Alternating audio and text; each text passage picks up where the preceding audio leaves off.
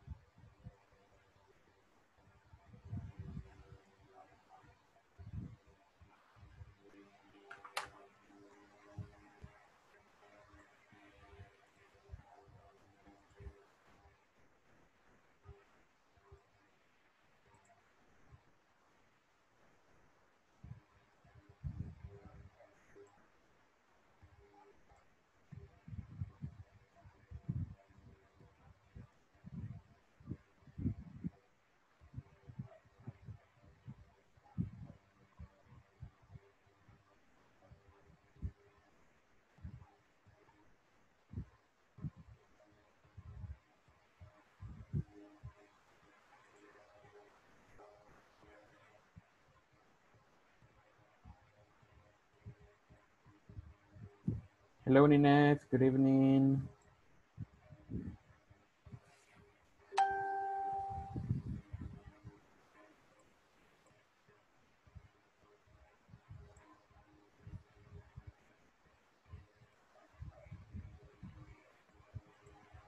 Hello, hello, Ninette.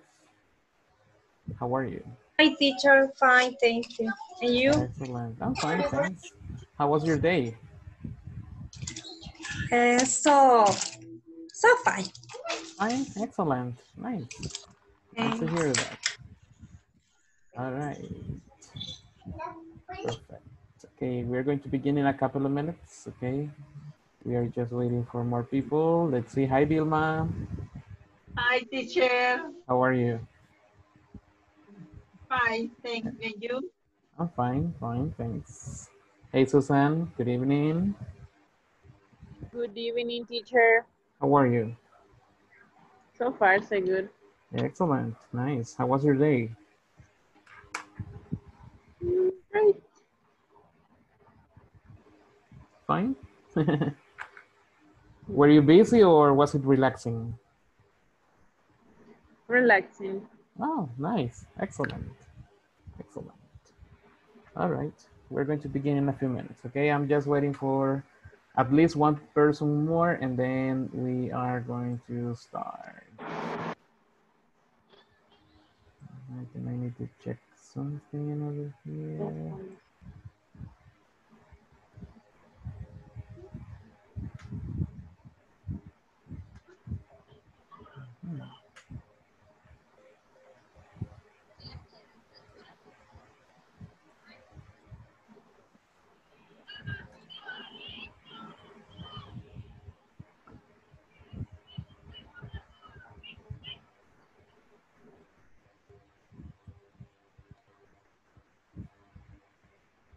Okay, I guess we are going to start because now it's 8:01. Okay, so thank you so much for coming. Thank you so much for being here and we are going to start, okay? Remember yesterday we learned how to use may and might, okay?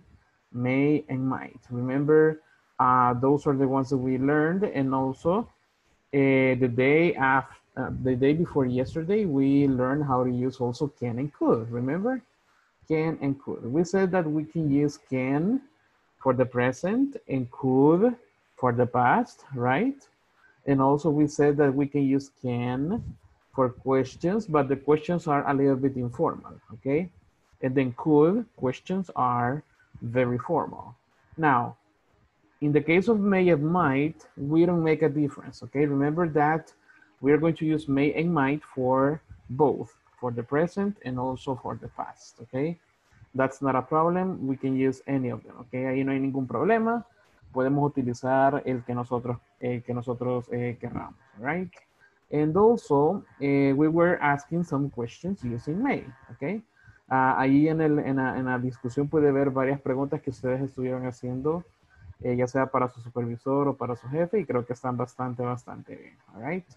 Excellent. Así que thank you so much. Vamos a seguir practicando ahora con un poco más de conversations, ok?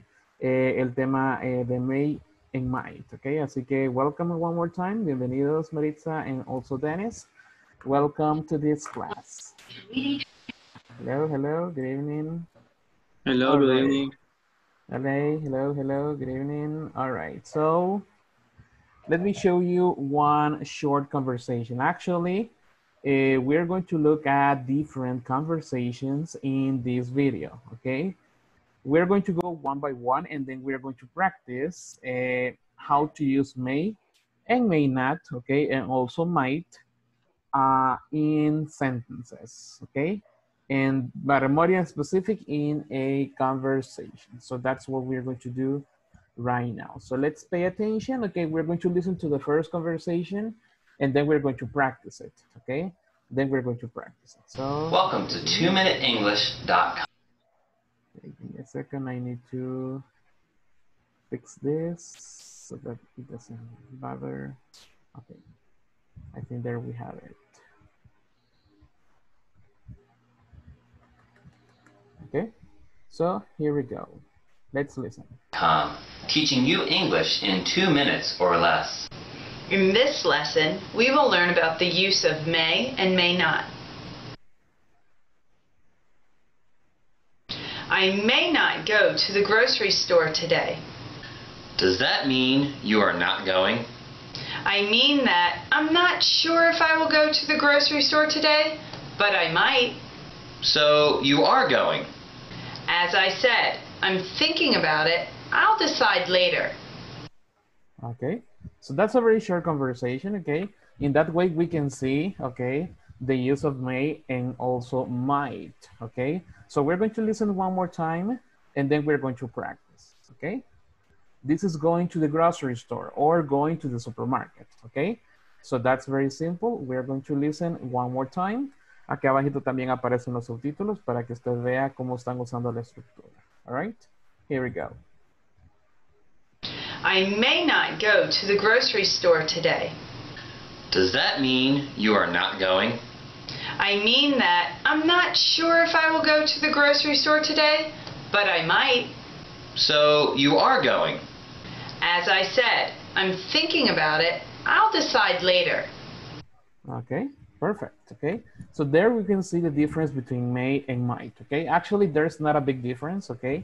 Como dijimos anteriormente, lo podemos utilizar para, right? Así que acá tengo la conversation. Let's see. I may not go to the grocery store today. Does that mean you're not going? I mean that I'm not sure if I will go to the grocery store today, but I might. So you are going. As I said, I'm thinking about it. I will decide later, okay? Es una possibility, okay? De eso hablamos el día de ayer, que es una posibilidad que tenemos para este caso, all right? Así que vamos a pedirle acá un par que me ayuden a leer. Let's see, Maritza, you're going to be Sue, okay? Sue. And okay. Dennis, you're going to be John. Okay. I may not go to the grocery store today. Does that mean you are not going? I mean that I am not sure if I will go to the grocery store today, but I might. So you are going? As I say, I am thinking about it. I will decide later. Okay, perfect. Okay, good job. All right, let's see. Now I'm going to have, let's see, Vilma, you're going to be Sue. Okay, you're going to be Sue. And Felix, you're going to be John. Welcome, Felix. Good night. Hello. I may not go to the grocery store today. that you are going.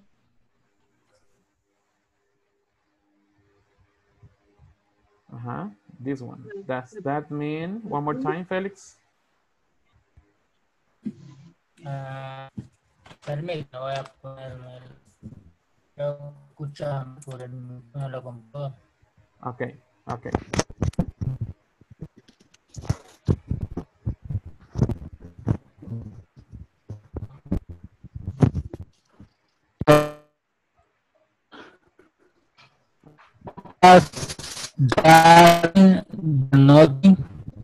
Okay, I think, yeah, no problem. Continue, Vilma. I made that I am not sure it will go to the grocery store today about I meet. So you are going. And as I say, I am. ¿Cómo se pronuncia? Thinking. Thinking about it. I am will decide later. Later, ok, perfect, later. Ok, Vilma, acordémonos de las palabras que eran may, ok. Perdón. May, y esta es might, ok. Ok, might. Excellent, May, okay. Thank you so much, guys. Let's see, now I'm going to have, let's see, what else do I have here? Hi, Marina, welcome. Let's see, Marina, you're going to be Sue, and William, you're going to be John. Okay, teacher. Okay. I may not go to the grocery store today. Does that mean you are not going? I mean that I am not sure if I will go to the grocery store today, but I might. So you are going? As I said, I am thinking about it. I will decide later. Later, okay, perfect. Thank you so much. Now let's listen to the second conversation, okay? Winning the football game. Winning the football game, okay? Let's listen a different situation in which we are using may and might, okay? Sorry, may and might. Let's listen. Do you think our college team will win the football game? They may not. Do you think they will lose the game then? I mean that I am not sure if they will win the game. Our team is good, but the other team is good as well. I think we will win the game. I hope you are all right. Okay, let's listen one more time. Do you think our college team will win the football game? They may not. Do you think they will lose the game then? I mean that I am not sure if they will win the game. Our team is good, but the other team is good as well. I think we will win the game. I hope you are all right. Okay, perfect. Now we have the conversation over here, okay? Do you think that our college team will win the football game? They may not. Do you think they will lose the game then? I mean, that I'm not sure if they will win the game. Our team is good, but the other team is good as well. I think we will I think we will win the game. I hope you're right. Okay?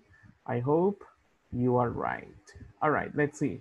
Now I'm going to have, let's see, Susan. Susan, are you over there?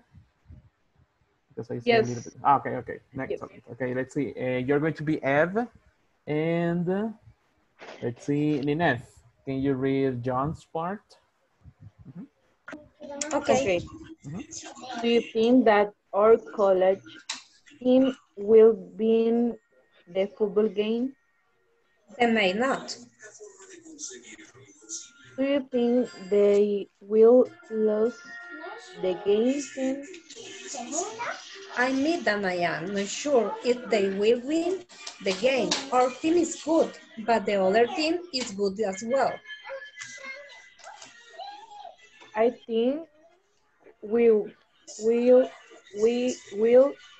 win the game. I hope you are right. Okay, excellent. Good job. Okay, good job. Let's see. Now I'm going to ask, let's see, Eve. I'm going to have, let's see, Mauricio. Mauricio, you're going to be Eve, and I'm going to be John, okay? Because we are the ones that are missing, okay? Let's see. Do you think that our college team will win the football game? They may not. Do you think they will see the game 10? I mean, that I'm not sure if they will win the game. Our team is good, but the other team is good as well. I think we will win the game. I hope you're right, okay? I hope you're right. Okay, let's listen to the last conversation, okay? Now, will you go on the trip, okay? Will you go on the trip? Let's listen. I may go on a trip to Ireland next year. You may? You are not sure? I have to save enough money to go. If you save enough money, will you go? I think so. I will go if I can save enough money. I won't go if I don't save enough. It all depends. Okay, it all depends. Let's listen one more time. Okay, here we go. I may go on a trip to Ireland next year. You may? You are not sure? I have to save enough money to go. If you save enough money, will you go? I think so. I will go if I can save enough money. I won't go if I don't save enough. It all depends. Okay, now let's take a look at that conversation, okay? I may go on a trip to Ireland next year. You may, you're not sure? I have to save enough money to go. If you save enough money, will you go? I think so. I will go if I can save enough money. I won't go if I don't save enough money. It all depends. It all depends. Okay? En ese caso tenemos esa frase, save enough money. Ahorrar dinero suficiente. Okay? Ahorrar dinero suficiente. Save enough money. All right, now let's see. We have again John and Zoo. Let's see, Vilma, you're going to be Zoo. And let's see, Maritza, you're going to be John. I may go on trip to Iran next year. Mm-hmm. You may, you are not sure? I have to solve and Enough. No more to go. If you say enough money will, I know. Yeah, that's correct. Yeah. Money. If you say enough money, will you go? I think so. I will go if I can. So no money. I go it don't so no money is hard depend. It all depends. It all depends. Ok, Vilma, repitamos. Save. Save. Save. Save. Eso significa ahorrar, ok, o guardar. Depende del caso, ¿verdad? Y enough. Enough. Enough. Say enough. Say enough. Excellent. Say enough. Save enough. All right. And let's see. Now I'm going to have Dennis one more time. you're going to be John, and Christina. Hi, Christina, you're going to be Sue. Okay. You can begin, Christina. Okay. I may go on a trip to Ireland. Ireland next year. You may? You are not sure?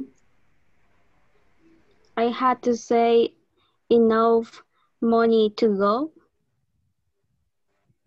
If you save no money, will you go?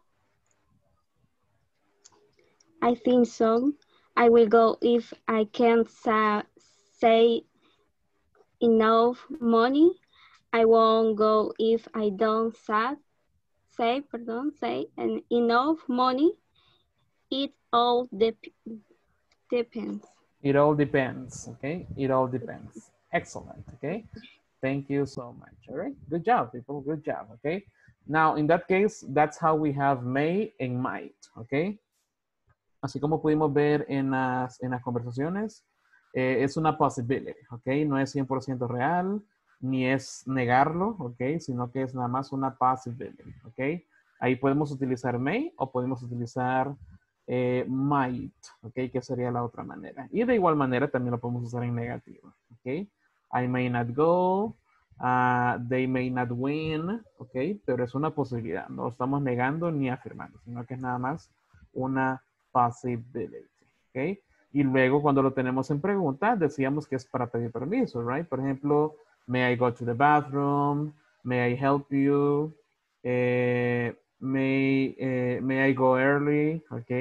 Ahí estamos viendo, como les decía al principio, varias preguntas que ustedes incluyeron al inicio. Así que eso está perfect. All right. Let's see. Now, let's see. I have one question for you before we continue. Let's see. Now, I want you to think.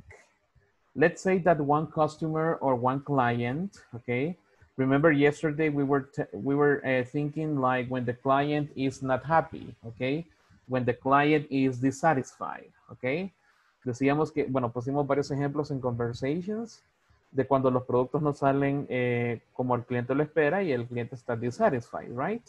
Ahora, ayer hablamos solo de todos los problemas que hay, but now we're going to talk about the solutions, okay? We're going to talk about the solutions. So think, and maybe you can write them in your notebook, okay? What are some solutions that we can offer to the client, okay? ¿Cuáles son algunas soluciones que le podemos ofrecer al cliente? Independientemente del problema que pase, all right? O de cualquiera de los problemas que estuvimos viendo el día de ayer, what are some solutions, okay? Quisiera que piensen en 3, que las escriban por ahí, y luego las vamos a analizar entre todos, right? Así que piensen.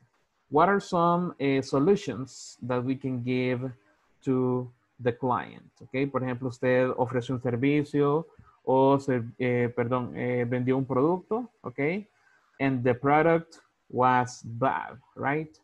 El producto o el servicio salió mal por X y razón. Now, what are some solutions that we can offer? Okay, ¿cuáles son algunas soluciones? Share one question. What do you say a tiempo? On time. On time. Thank you. Yeah, no problem.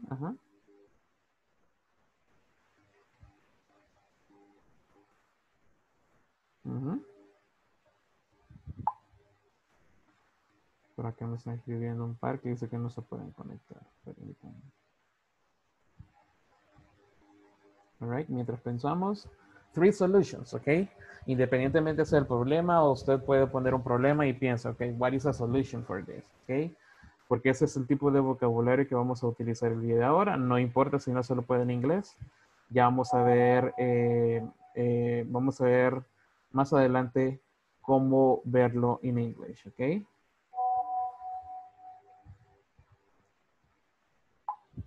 Okay. All right. 3 solutions, okay? 3 solutions. Probably a service was bad, a service was not high quality, okay? Or a service was, it was with a bad attention, okay? Or a product was a bad quality product, okay? o se quebró el producto, right? And so what are some solutions that we can offer to our clients? Okay, 1 minute more so that you can think, okay? Pensemos en algunas soluciones. And then we are going to start writing a list, okay? Obviamente son soluciones así generales, right? Probablemente cada uno en su trabajo tiene situaciones diferentes, pero vamos a tratar de pensar, digamos, en las más generales, all right? O que por lo menos se podría repetir en varios trabajos, all right? Así que vamos a ver. Por acá tengo la question. Okay. What would you do for the customer or for the client if a product, okay? Or what are some solutions, okay? También se puede. En este caso es solamente si el producto no está en buenas condiciones, but also we're going to find some solutions, okay?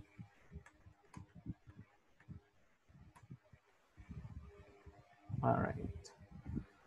And we're going to have some of them over here.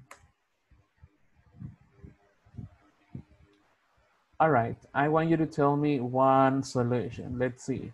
What would be one solution that you can give? Let's see. Marina, what would be one solution that you can give to your client? Maybe discount.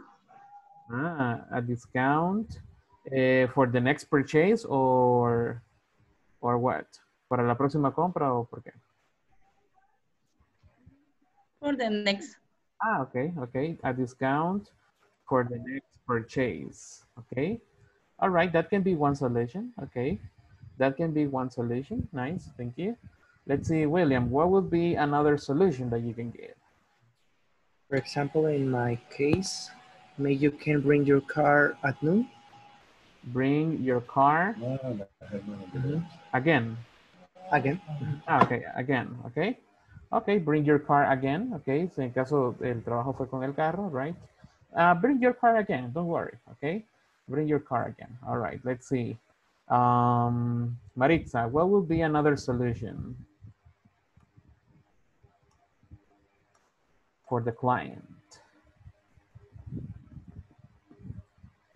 No le escucho, Maritza, sorry. In my case,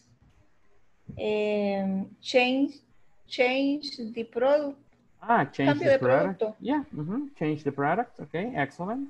All right, nice. That's a nice solution as well. Let's see, Susan, what's one solution that we can do for the client or for the customer? Okay, delivery. Bueno, ¿cómo se podría decir la devolución del dinero? Give a refund. Okay. Give a refund sería dar una devolución. Ahí estamos hablando del dinero. Okay. Give a refund. Así se dice dar una devolución. Okay. Del dinero. All right. O de la inversión en todo caso. Right. Give a refund. All right. Let's see, Inés. What would be another solution for the customer?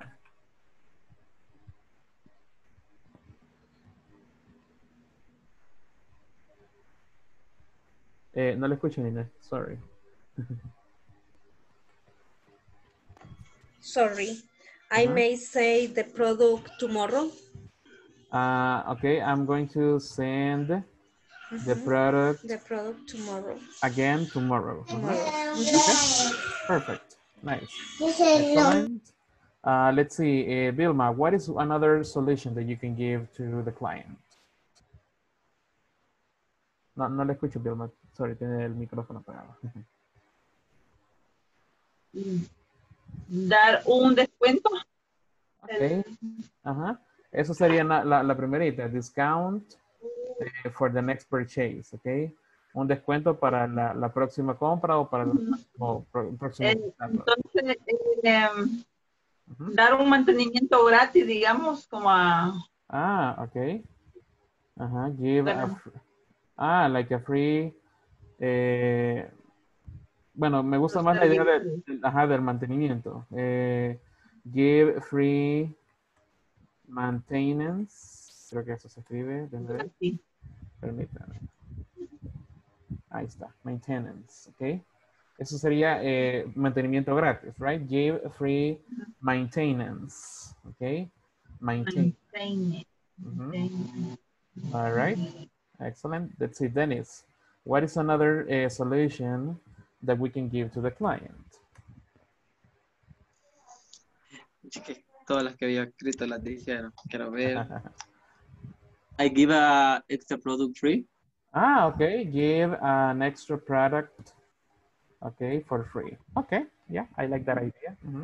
Yeah, aunque sea pequeñito, right? A candy. All right, let's see. Let's see someone else. Cristina, do you have another idea or ya pusimos la que tenía? Sí, pero que...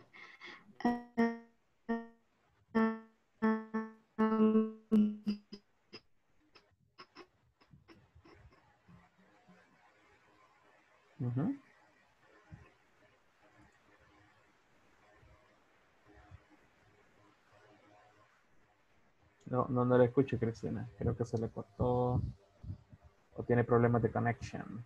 Okay. Ahí está. Hola, hola. All right.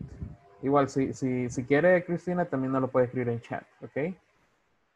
Para que así también tengamos su respuesta, porque sí creo que se le está trabando un poquito. Let's see, Felix, do you have a different solution?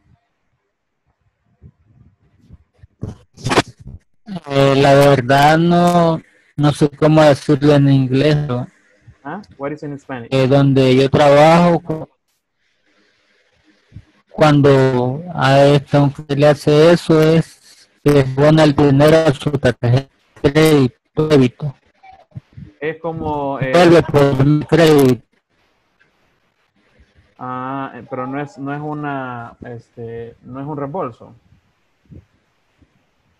No reembolso, es solamente con crédito, se le da un extra por lo que le salió un extra. Entonces pero se le da como opción de crédito, dice. Se le da para que él pueda comprar otro que debe. Ok. Entonces ahí podríamos ponerlo como, se puede decir así, give some credit to the client, ok. Brindarle algún tipo de crédito, right, para que por lo menos vea que pues, si hace una compra grande, right, ahí va a tener esa oportunidad de crédito, right. Let's see, Mauricio, do you have a different one?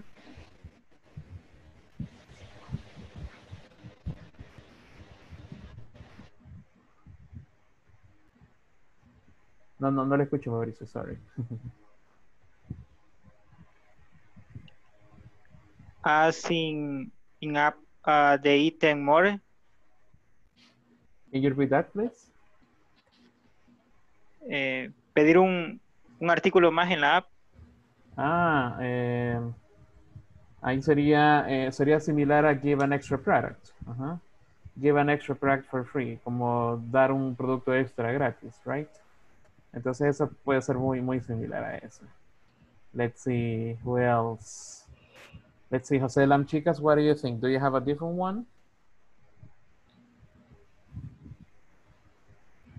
No lo escucho, José. Sorry. Perdón. Sería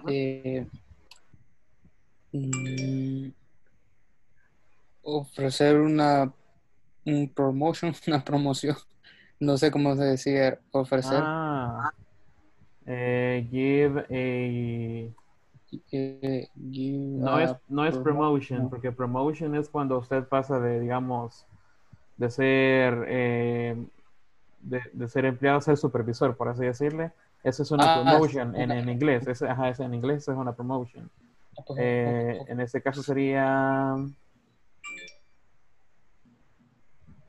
give an special offer. Como una oferta o a special sale, que eso sí es promoción. Ok, sale. Tenemos esas dos opciones. All right, excellent. Thank you. Let's see. ¿Alguien más quisiera aportar con otra que no hemos mencionado por acá? Creo que esas son quizás las más comunes, right? Pero tal vez alguien tiene alguna otra que es bastante común en the companies cuando queremos. Por ejemplo, si un producto le llega tarde, ya me ha pasado que me han regalado algo adicional del producto, ¿verdad? Por ejemplo, me han dicho, mire, se lo vamos a llevar el sábado y después me llaman y me dicen, no se lo podemos llevar el sábado, entonces se lo vamos a llevar el lunes, pero ya como fue un día con atraso, le vamos a mandar algo adicional, ¿verdad? Ah, ok. Sí, es parecido a esta, la de give an extra product for free. De dar un producto extra, perdón, un producto extra gratuito, ok. Por el simple hecho de quedar bien, right? O de apalear un poco La molestia inconveniente. del cliente. El inconveniente o la molestia del cliente. All right. Excellent. So we're going to repeat these phrases, okay? Probablemente hay algunas hay otras que podríamos utilizar, pero eso va a depender del caso, right? Ahora, esas son como las más generales y las vamos a utilizar más adelante. Así que vamos a repetir. Discount for the next purchase. Discount. For the next Discount for the next purchase. Sorry, purchase. Se hace el acento de la última. Purchase. Así se dice, purchase. Discount for the next purchase. Bring your car again. Bring your car again. Change the product. Ok, eso sería lo siguiente. Change the product. Give a refund. Give a refund. Ok. Decíamos que refund es un reembolso. Ok. Un reembolso. Give a refund. All right. Send the product again tomorrow. Send the product again tomorrow. Give free maintenance. Maintenance. Voy a escribir acá. Maintenance.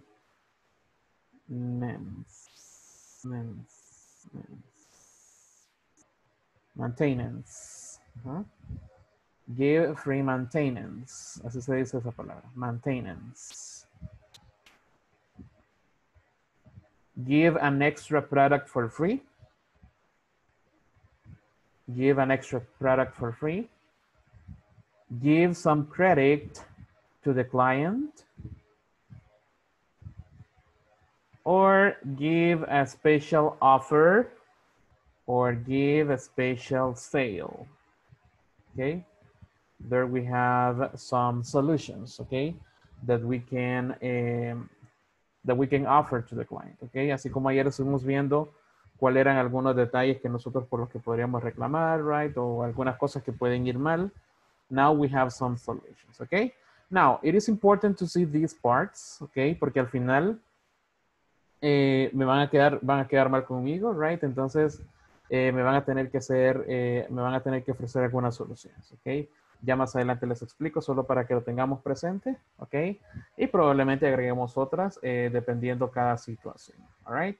Así que ahí tenemos ese pequeño vocabulary, lo vamos a utilizar later on.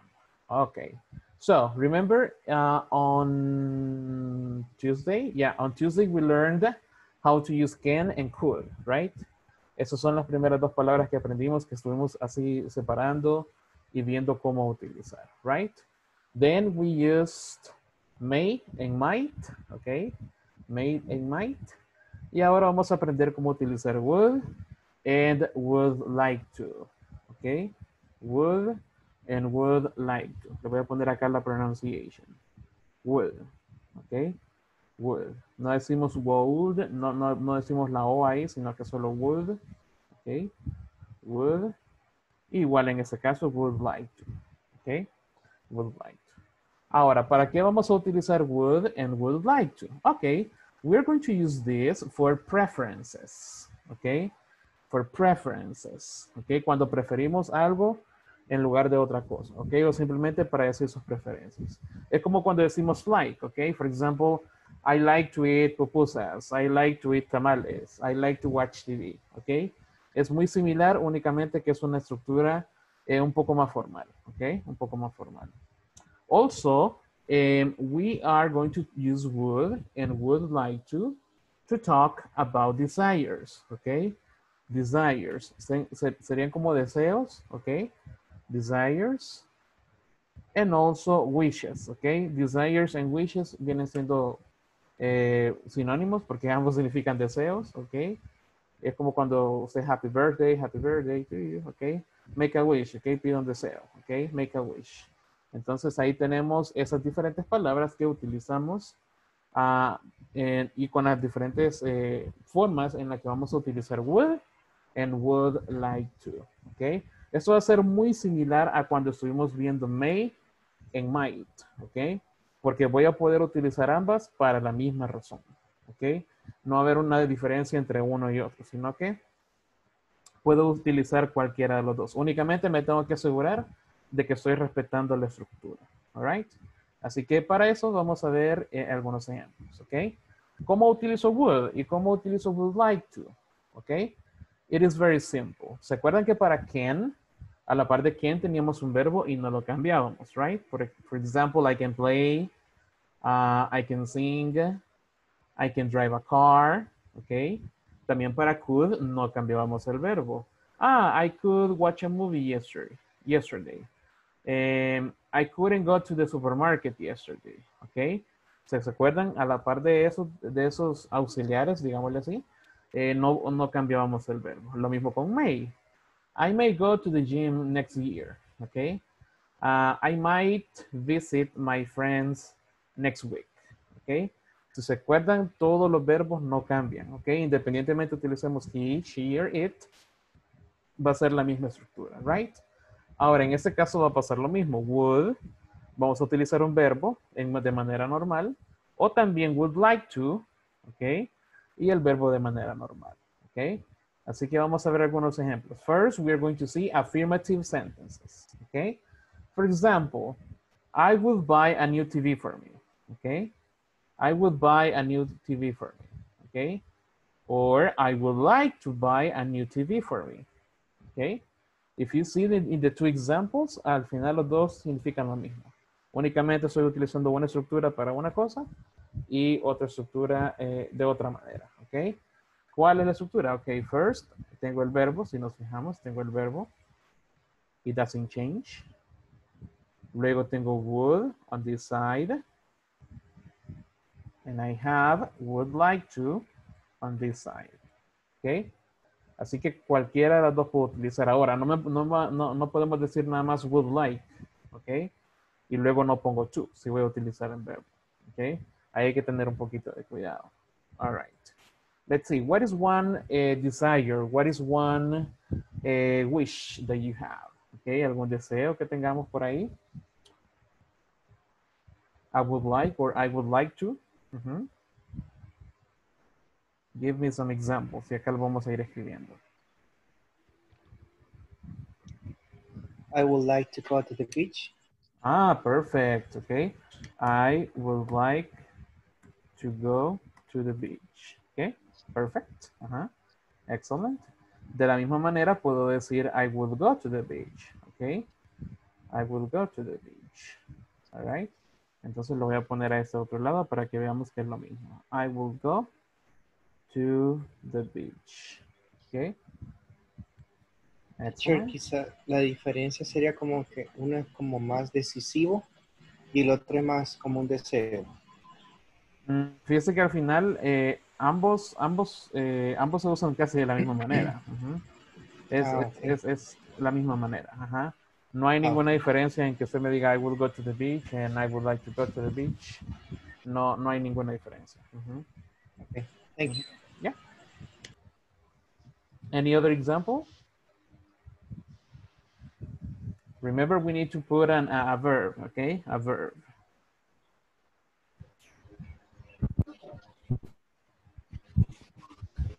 Ah, antes al año de I will study English. I will start. No, estudiar. Piense que le escucho algo cortado, Félix. No sé si es por el internet o el micrófono, pero se escucha algo cortado. Sí, acá el internet está fallando. Ajá. I will estudiar. Creo que me está diciendo estudiar, right? Sí. Ah, ok. Yeah, I will study study. English. Ah, ok. Ok, entonces, según lo que le entendí, era el deseo que tenía anteriormente. Okay, I will study English or I would like to study English, right? I would like to study English. Excellent. Okay. Excellent. Thank you. All right. Any other example? I would like to visit you on next Sunday. Ah, okay. I would like to visit you next Sunday. Excellent. Okay. The same thing. Okay. Aquí estoy utilizando would like to y luego tengo que utilizar el verbo, right? El verbo no lo cambio, siempre va a estar de manera normal. Okay. I will visit you next Sunday. Creo que si nos podemos traducir, creo que se entendería mejor la diferencia, all right? Por lo que nos decía, creo que fue William el que nos decía, all right? Vamos a traducirlo, ok, para que veamos la diferencia. Cuando usted utiliza, bueno, no es como can, que nosotros sabemos que es puedo, right? I can play soccer, puedo jugar fútbol, right? Se sabe que can significa poder. Could, sabemos que es podría, right? En pasado, entonces. May, podría, right? Ahora, en ese caso, would no tiene una traducción como tal. Para poder traducirlo, tenemos que combinarlo con el verbo, ¿ok? Entonces, si usted dice, I buy a new TV for me, si lo dice en presente, es como que yo compro una nueva televisión para mí, ¿ok? Ahora, si lo utiliza con would, ese verbo es como que usted lo termine con ia, ¿ok? Por ejemplo, I will buy, compraría, ¿ok? Compraría. I will go, iría. I will study, estudiaría. ¿Ok? I will visit, visitaría. ¿Ok? Entonces, eso significa el would combinado con un verbo. Es por eso que tiene que ir a la par de un verbo. ¿Ok? No puede ir solito porque si no, ya pierde sentido. ¿Ok? Ahora, ¿qué pasa con el like to? ¿Ok? Ah, en ese caso, would lo estamos combinando con like y luego decimos la actividad. Por ejemplo, me gustaría comprar una nueva televisión. Me gustaría ir a la playa. Me gustaría estudiar inglés. Me gustaría visitarte el siguiente domingo. ¿Ok? Entonces, por lo menos en español sí se ve la diferencia. Pero en inglés, la diferencia no es tan grave o no es tan diferente. ¿Ok? Entonces, como decía, el will se combina con un verbo. ¿Ok? Para que se pueda entender. All right? Para que se pueda entender. Entonces, ahí tenemos will buy, compraría. Acá tenemos would like to, me gustaría comprar. All right? Entonces es ahí donde separamos los verbos y en otros los unimos. ¿Ok? Eso es porque allá en español se entiende de esa manera. Right? Pero de lo contrario los utilizamos así, igual en inglés. ¿Ok? Now, taking that into consideration, can you tell me another example? Uh-huh. I will drive the car. I will drive. I will drive a new car. Ah, okay. I will drive a new car. Okay. Uh-huh. Uh-huh. Excellent. I will travel another country. Okay. Oops. Permítame. I will travel to another country. Uh-huh. Excellent. Okay. I will travel to another country. Nice. Okay. And the same thing, I can use would like to. Okay. I would like to drive a new car. I would like to travel to another country. Okay, it's the same thing. Okay, it's the same thing. Now in Spanish it sounds different. Okay, in Spanish it sounds different, but in English it's the same. Okay, in English it's almost the same. Now also we can use negative. Okay, I am going to use only not. Okay, voy a poner el not acá completo para que veamos en el otro lado la contraction. Okay, I will buy here again. Sorry, I will not buy here again. Okay, no compraría nuevamente aquí. Okay, I wouldn't buy here again. I wouldn't like to buy here again. Okay, no me gustaría comprar aquí otra vez. Right? Entonces ahí tenemos también cómo se utiliza en negative. Now, what is something that you wouldn't like? Okay, what is something that you wouldn't like to do?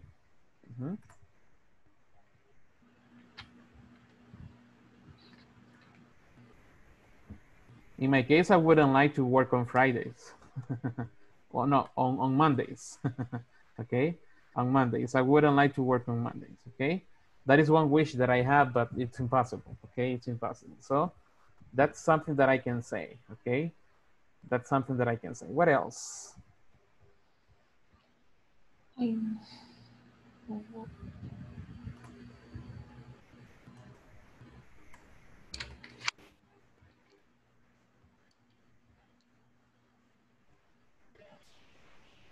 I will not eat again here. Ah, okay. I will not eat. I will not eat here again. Okay, like when you have a bad experience in a restaurant, right? I will not eat here again, or I wouldn't like to eat here again. Excellent. Another example.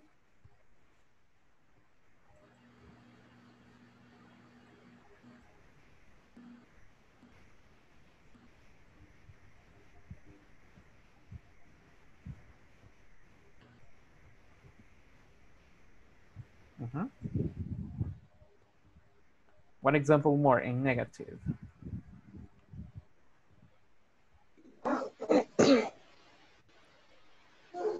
I will not use. Okay, I will not use This makeup again. Ah, okay. I will not use this makeup again. Excellent. Okay. I will not use this makeup again. Excellent. Yeah, I cannot have it there. So I wouldn't like to use this makeup again. All right, excellent. Okay, thank you. Also, we can have questions, okay? Also, we can ask questions. Now, when we are asking questions, okay, in this case, we are asking about the preference, okay? En la parte de arriba estábamos hablando de wishes and also a little bit of preferences, okay? Now, when we have it as a question, we are asking about preferences, okay? For example, would you like to have a new car? Okay. Would you like to have a new car? Ah, yes, right? Yes, that sounds fine, okay? That sounds nice. So, in this case, I'm using would, okay? Así como en las preguntas con can teníamos can al inicio, en ese caso vamos a tener would, okay? Y luego voy a tener el verbo, para que lo veamos acá. Okay? I am following the same structure, okay? Estoy utilizando prácticamente las mismas oraciones. All right? Okay, now ask me some questions about my preferences.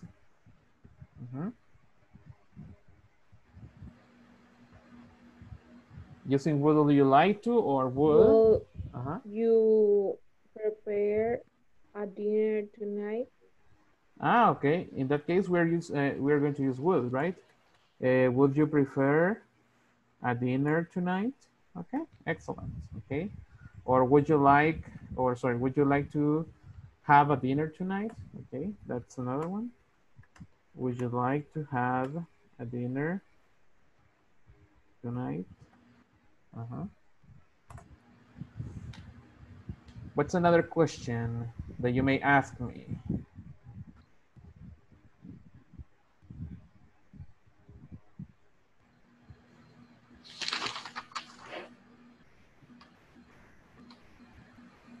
using would. Okay, remember that you're asking about preferences, right?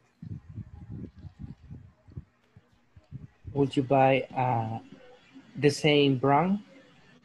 Okay. Would you buy the same brand, la misma marca, again? Okay. We're going to include that again there. All right. Would you like to buy the same brand again? Okay, perfect. There we have the two sentences, or the two questions. Another question with would. The last one. Let's see, I'm going to ask, let's see, Marina, do you have a question using would? Would you like drink a cup of coffee? Perfect, okay. Would you like to drink a cup of coffee? Excellent, okay. Nice. Okay, again, I have would, I have like to, and then drink, okay? And over here, I'm going to have, would you drink a cup of coffee? Okay, excellent. All right, so now how do I answer these questions? ¿Cómo respondo? Right, well, como la pregunta es con would, la respuesta tiene que ser con would, okay? Entonces, en todo caso sería, yes, I would, okay? Yes, I would, or no, I wouldn't, okay? No, I wouldn't.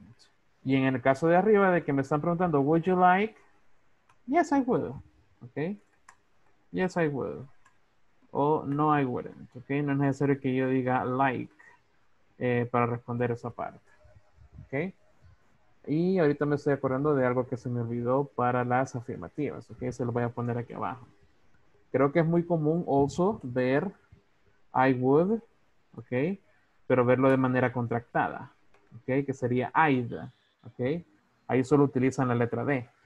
Cuando tenemos la manera corta de I would, ok. I would. Entonces eso se dice I'd. I'd. Ajá, así se dice. I'd. I'd. I'd. All right. Entonces, por ejemplo, I'd like to visit my friends, ok. I'd like to visit my friends, okay? Ahí estoy utilizando el I would, pero de manera corta. I'd like to I'd like to visit my friends, okay?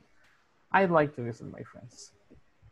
Now, in the manual, okay, en el manual usted también tiene ejemplos, okay?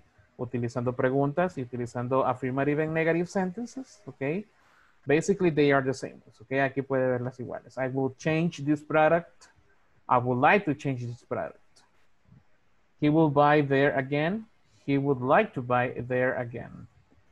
He wouldn't stay in this place. They wouldn't like to come back here. Would you give me your information? Would you like to get a refund? Okay. Entonces ahí también podemos ver cómo se utiliza ya aplicado un poco más a esto de nuestro trabajo, right? Así que ahí tenemos would and would like to, okay? Would and would like to. All right. Now we're going to do one exercise on the manual, okay? So let's go to page 25. Page 25. Section 2 and section 3. In the section 2, we have a refund form, okay? Tenemos una forma o un formulario de reembolso, okay? A refund form, okay? We have the information about the company there and everything, okay? And then it says, note, please note, Waterloo customer satisfaction warranty is 90 days from the date of purchase, okay? Desde el día que se compró solo tiene 90 días de garantía, all right? Retain a copy of your records, enclose the original with the merchandise, okay? Tiene que tener una copia de la factura y tiene que estar junto al original, okay? use one line per item, ok, es ahí la forma, el formulario que tenemos abajito, es una línea por producto, ok, ahí la persona ya llenó una línea, ok. Y tiene que tener el número original del producto para que se pueda procesar el reembolso, right? Entonces ahí tenemos bastantes elementos que estamos poniendo. Por ejemplo, acá en el formulario dice stock details, ok, tenemos los detalles del producto. Si está adverse event, que si pasó algún evento adverso, dissatisfaction, que no le gustó, or product performance, ok, que el producto no funcionó como debería funcionar, right? Entonces, de acuerdo a esto, las razones de las personas es que hay dos, dissatisfaction and the product performance, ok. No le gustó y el producto no está funcionando, right? Tenemos el item number, entonces ahí está todo bien.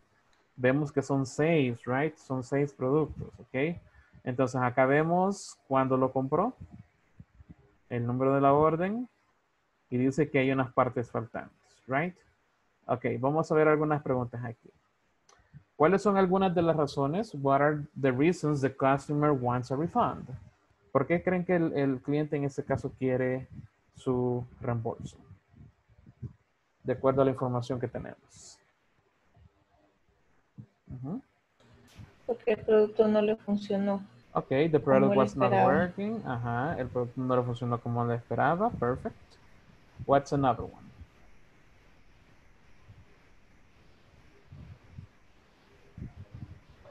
The product, it was incomplete. The product, The product also was incomplete, ok. Aquí dice missing parts, es decir que faltaban algunas partes del producto, right? Entonces ahí estamos mal, right? Entonces, ¿qué creen? Will the customer get a refund? ¿Le van a regresar el dinero? Yes or no? What do you think?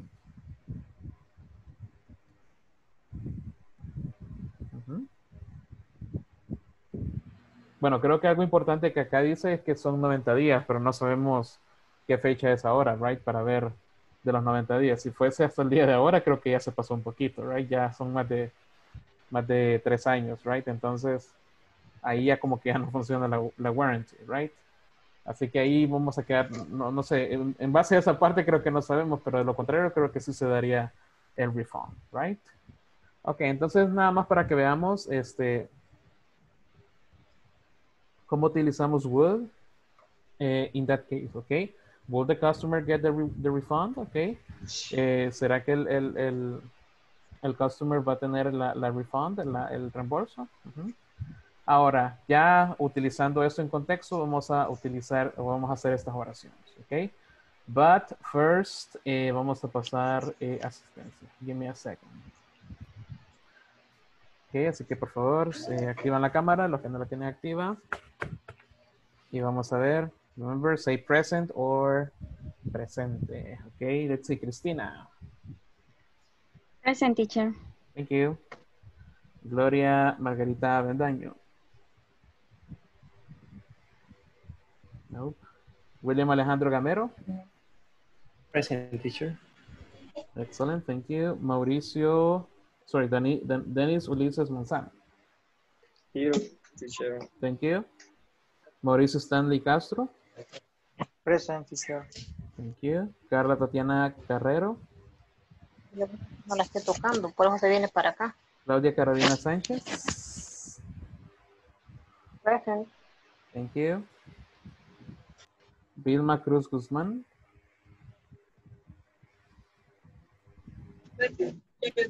Thank you. Edwin Armando Díaz. No. Diana Jasmine Rivera.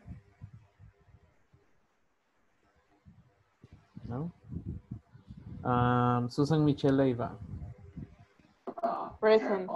Thank you. Félix Baltasar.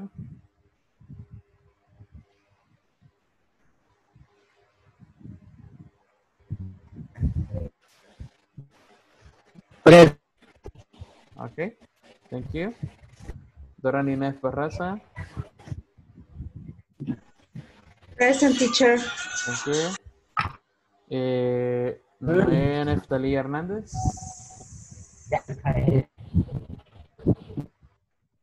No. Maritza Elcira Castellón. Okay, I see you there. Thank you. Juan Antonio Castellanos. No. Ronald Giovanni Gutiérrez. Present, teacher. Thank you. José Lam Chicas.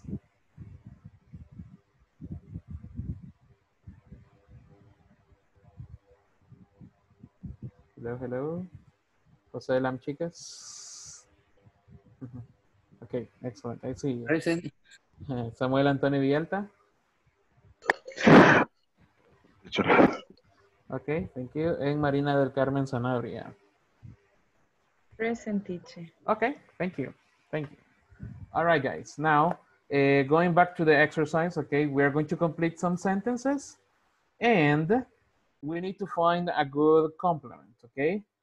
For example, I would like to, okay, I would like to, y ahí usted lo completa con lo que usted quiera. Luego tenemos will she, okay, will she, y ahí usted lo complementa con lo que usted quiera. She wouldn't, ahí tenemos un error, sorry. She wouldn't, okay, she wouldn't. Mr. Trujillo wouldn't. We would like to, or we'd like to. Would you like to? Ok, ahí tenemos varias preguntas. Nada más nos vamos a tener que poner de acuerdo para complementar las oraciones o para complementar las preguntas. Ok, así que vamos a trabajar en grupitos. Ok, así que ahí nos ponemos de acuerdo de lo que vamos a poner. Ok, simplemente complementarlas. Recuerde que necesitamos un verb. Ok, necesitamos un verb después de cada eso, de cada parte que tenemos ahí, ¿ok? Así que here we go. Por favor, acepte la invitación.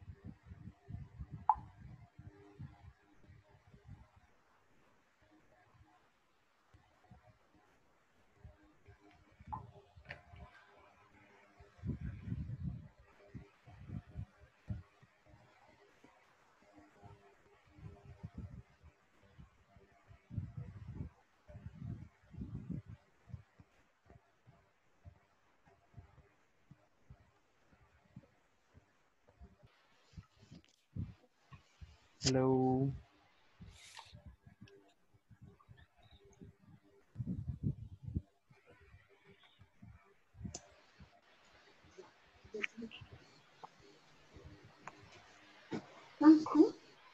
Hello, hello. Hello. Voy a copiar las oraciones. Ah, ok.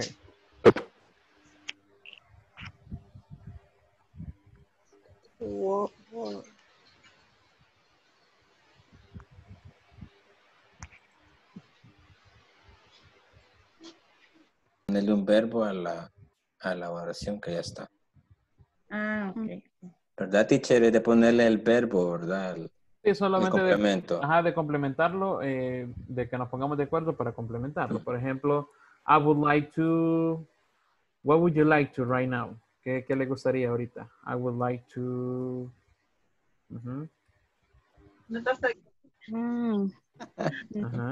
Coffee. Ah, ok.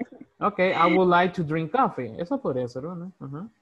I would like to drink coffee. Okay. Y ese sería para todos. Sí, sería para todos. Solo de complementar nada más. Sí, así es, solo de complementar. Okay. Coffee. Entonces, ¿qué vamos a poner? Ok. O no se vea, si vamos haciendo una cada uno también. ¿Está bien? Ok. Yeah, that sounds good. You decide, right? Bueno, la primera. I would like to go to the cinema. Okay, perfect. I would like to go to the cinema. Cinema. Okay. La número 2 dice Mr. Trujillo, Warren, go to work. Okay. Mr. Next Trujillo. Monday. Okay, Mr. Trujillo wouldn't go to work next Monday. Excellent.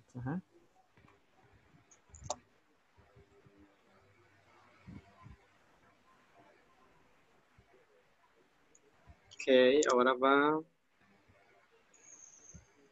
Felix. Are you there?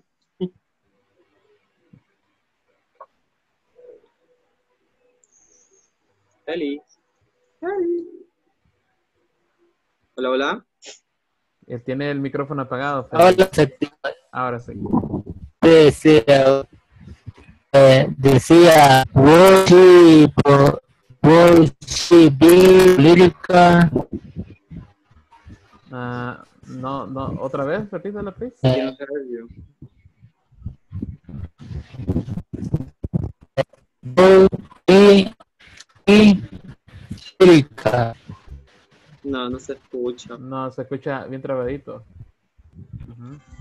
Voy a escribirlo. Ajá, escríbalo en el chat box, para que lo vean sus compañeros.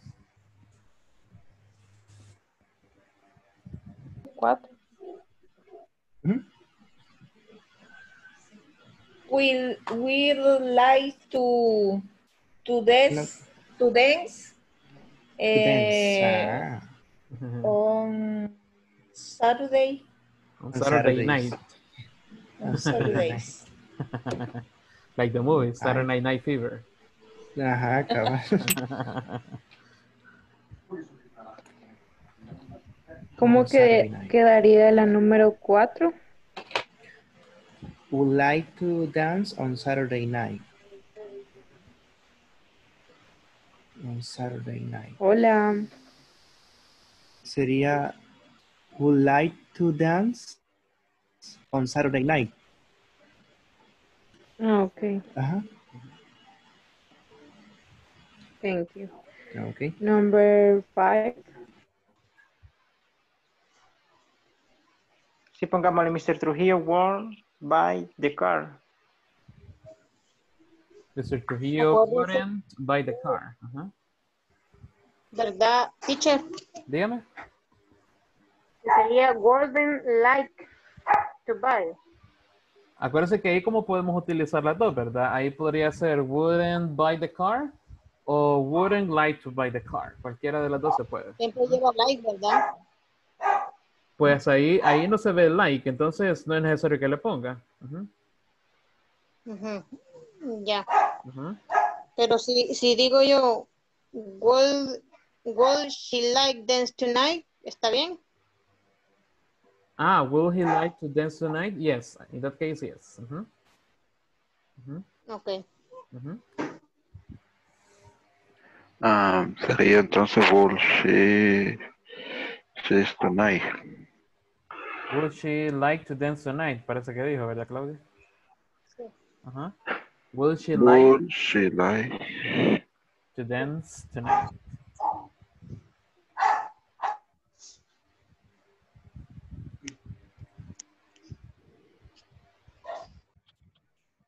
Hey.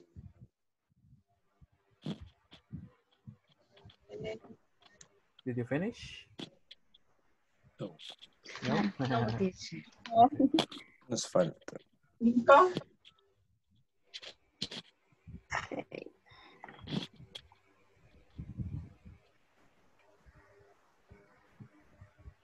La 5. Es negativa, ¿verdad? She wouldn't, ahí nos equivocamos, es después de la O va la letra U, oigan, para que no se confundan. Así como la de Mr. Trujillo, ahí sería she wouldn't. Wouldn't. Okay. She wouldn't. She wouldn't. Podemos poner. Ella no trabaja. Ajá, work on Saturday puede ser. Okay, she wouldn't work on Saturdays. Ajá. Ella no trabajaría los sábados. She wouldn't work on Saturday.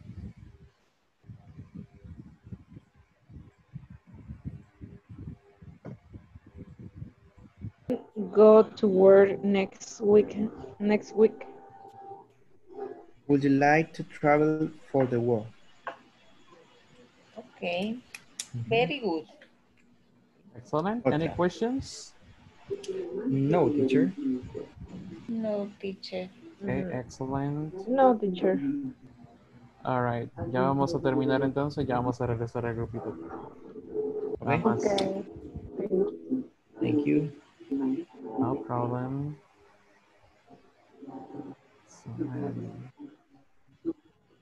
Voy a empezar yo con la primera. I would like to drink a cup of coffee.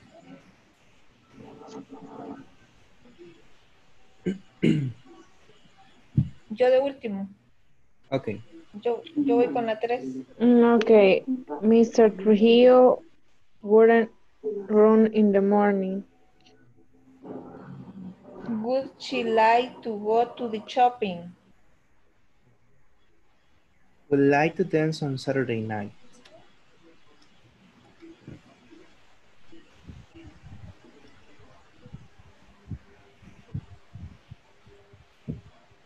Yo voy con la 6. Okay. She wouldn't go to work next week. Uh-huh. Would you like to travel for the work? Ah, okay. Excellent. Excellent. All right. Vamos a regresar ya al grupo principal. Okay. Okay, teacher. Okay. Thank you. Okay. Thank you.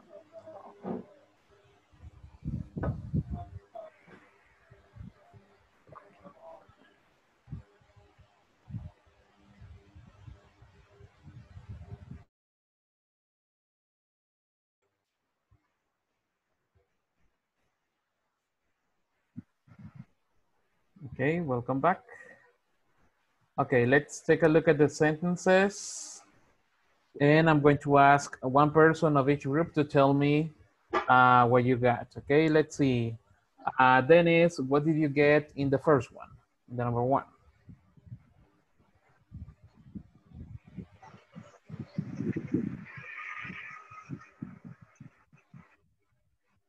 Okay, Dennis is not here, I guess.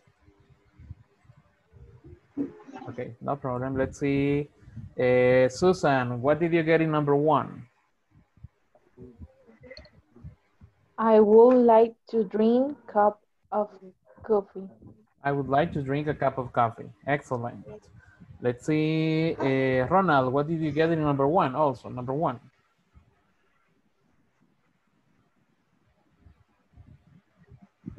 No, no le escucho, Ronald.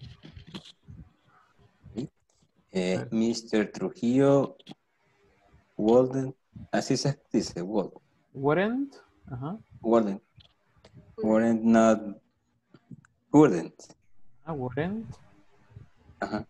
Mr. Trujillo wouldn't not buy here again. Ok, en ese caso como ya tenemos el not con el wouldn't, no tengo que decir not, solo sería Mr. Trujillo wouldn't buy here again. Here again. Okay. Excellent. Let's see. No problem. Thank you. Jose, chicas, tell me number 3, please. Okay. Would she likes dance tonight? Okay. Would she like to dance tonight? Okay. Recordemos que en ese caso los verbos no van a cambiar, right? Would she like to dance tonight? Okay. Perfect. Let's see, Nineth, number 4. What did you get? Okay. Well, like to study English class. We have will she. Oh, sorry. The fourth, One more time. the fourth. Sorry. Well, well, like to study English class. Okay, we'd like to study English class. Excellent. Okay, thank you. Let's see, number 5. Let's see. William, what did you get in number 5? She wouldn't go to work next week. Okay, she wouldn't go to work next week. Excellent. Let's see, number 6. Christy, number 6.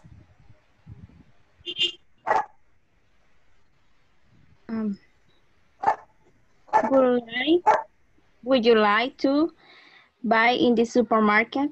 Okay. Would you like to buy in the supermarket? Excellent. Thank you. Let's see, Claudia, number 1. One more time. Number 1.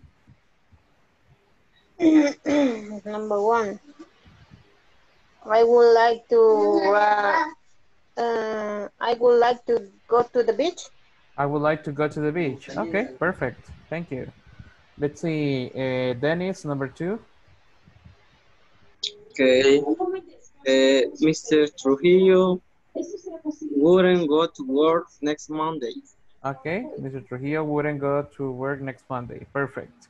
Number 3, Maritza.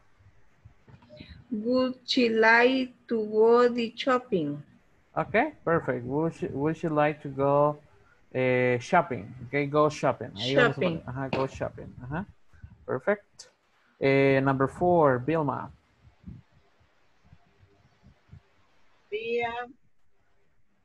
Would you like to eat the pizza? We'd like to eat pizza.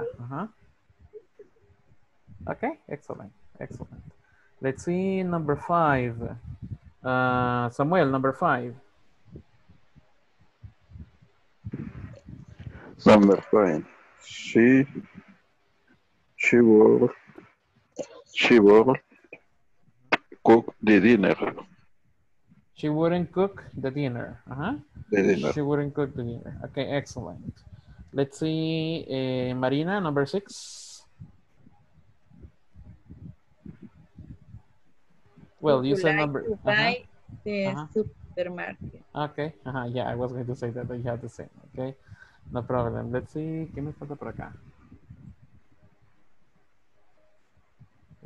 Por acá tenía, Mauricio. Yeah, Mauricio. Let's see, Mauricio, number 2. What do you have in number 2? Number 2. Mr. Trujillo will buy the car. Okay, perfect. Thank you. And finally, number 3, Felix, tell me.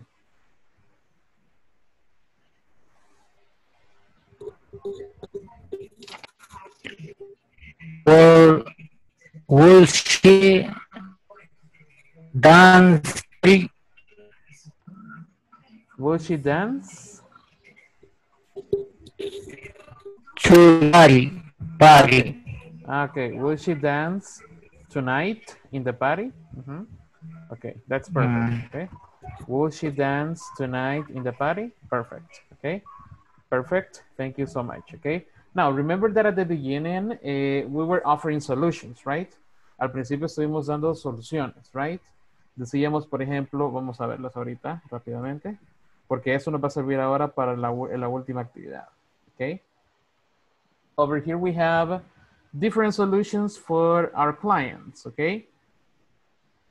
For example, discount for the next purchase, bring your car again, change the product, give a refund, send the product again, give free maintenance, give an extra product for free, give some credit to the client, give a special offer, okay?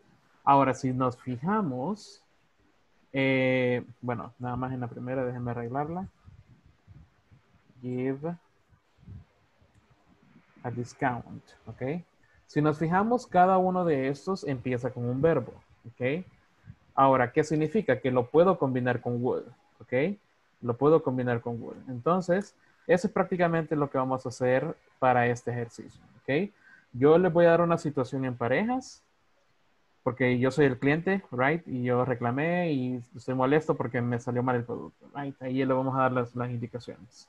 Entonces ustedes van a hacer una lista de soluciones, ¿ok? Ofreciéndomelas a mí. Yo say, ok, teacher, we will give you a discount for the next purchase, okay? We will give you a discount for the next purchase. Do you want it? Okay. Or teacher, would you like a discount for the next purchase? Okay. Entonces es ahí donde me van a dar opciones o solutions, ok. Pueden ser en forma de pregunta o pueden ser en forma de oración, ok. Pero creo que va a sonar un poco mejor si lo hacemos en forma de pregunta, ok. Entonces, en forma de pregunta, ustedes me van a dar la solution para el problema que pasó con mi producto, ok. Cada pareja va a tener una situación diferente, ¿ok? Para que tengamos un poco más de variety aquí. Así que tomemos en cuenta este vocabulario que hemos visto ahorita. Si puede, tómele captura o tómele una foto para que se recuerde de algunas frases que utilizamos, pero obviamente usted puede incluir otras, ¿ok? Porque ahora ya con el producto que le vamos a dar o con el problema que le voy a dar, ya usted me va a poder brindar más soluciones, ¿ok? Entonces, ahí vamos a ver esa parte, all right? Entonces, acá tenemos las diferentes situations, ¿ok? Primero déjeme hacer las parejas. Bueno, vamos a hacer una entre todos, ¿ok? Vamos a hacer una entre todos para que quede claro. The new TV you sent is broken, ¿ok? That is the problem, ¿ok? Ese es el problema. Yo soy el client y ustedes son parte de la compañía a la que yo llamé y les digo, ok, you know what? The new TV you sent is broken, ¿ok? La nueva televisión que me mandaron está quebrada, ¿ok? So, what are some solutions that you can give me using would? Remember that you can use a question. Okay. Would send the product again tomorrow. Okay. Would you like? Would you like? En ese caso no es send, sino que receive, como él lo va a recibir, ¿verdad? Would you like to receive the TV? Sorry, the new TV, porque ya va a ser otra, right? The new TV tomorrow, okay? Eso podría ser una solution, okay? Would you like to receive the new TV tomorrow? What is another solution that you can give me? Si imagínense ustedes ven en televisores, right? Y resulta que cuando me lo llevaron ya estaba quebrado. What is a solution that you can give me? Remember, we are using would. Would you bring your TV again, and I will give you a discount for the next purchase for you. Okay. Would you bring the TV again, and I will give you a discount for the next purchase, right? Okay. Ahí vamos a utilizar would, okay? Vamos a tratar de utilizar would, all right? The next one. Okay. It is a question.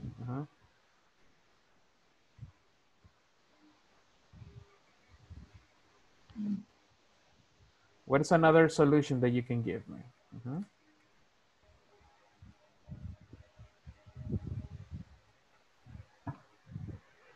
My TV Would you give it a refund? Okay. Would you like? Bueno, en ese caso sería recibir, right? Aquí estamos dando, en las oraciones que pusimos sería give. Give, pero de la perspectiva del comprador sería, would you like to receive a refund? Ahora, si nosotros lo ofrecemos, podría ser, we will give you a refund, ¿ok? Entonces ahí sí podemos utilizar give, porque estamos hablando desde el punto de vista de la compañía, ¿ok? We will give you a refund, don't worry, ¿ok? We will give you a refund. Ahora, si usted lo ofrece, would you like to receive a refund? ¿Ok? Ahí es donde cambia el give y receive, ¿ok? Give y receive, dar y recibir, ¿ok? Entonces, es prácticamente algo así lo que van a hacer, nada más tienen que pensar en las diferentes solutions, ¿ok? Utilizando would, puede ser en forma de pregunta o en forma de sentence, ¿ok? Así que déjenme ver, vamos a hacer las parejas ahorita, ya les voy a decir con quién les va a tocar. Y le voy a dar su situation. Okay. Let's see.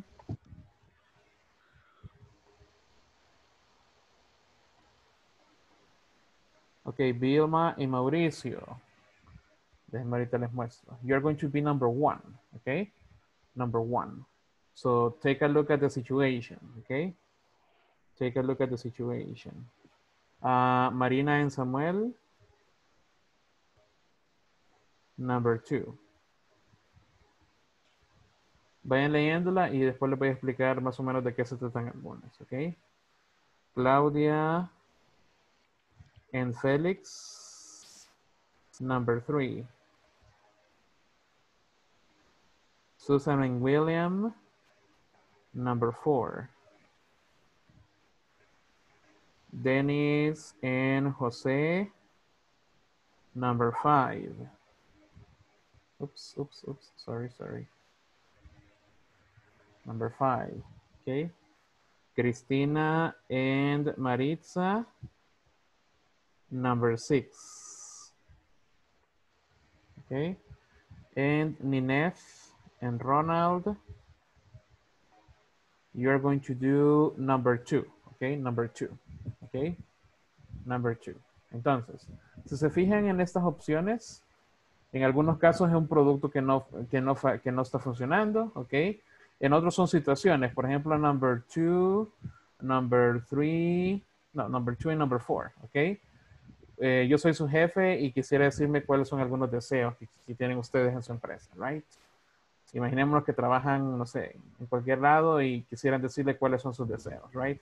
A ver si se los cumplen en cuanto al trabajo, right? Hoy también del supervisor, ¿ok? También del supervisor. Entonces, recuerde, pueden hacer preguntas, ¿ok? Ofreciendo solutions, or they can be sentences, ¿ok? Or they can be sentences. Cualquier duda, si tienen alguna duda con alguna frase en español, la anotan por ahí y luego voy a pasar por cada grupo asegurándome de que tengamos todo listo. All right? Así que, here we go. Por favor, acepten la invitación.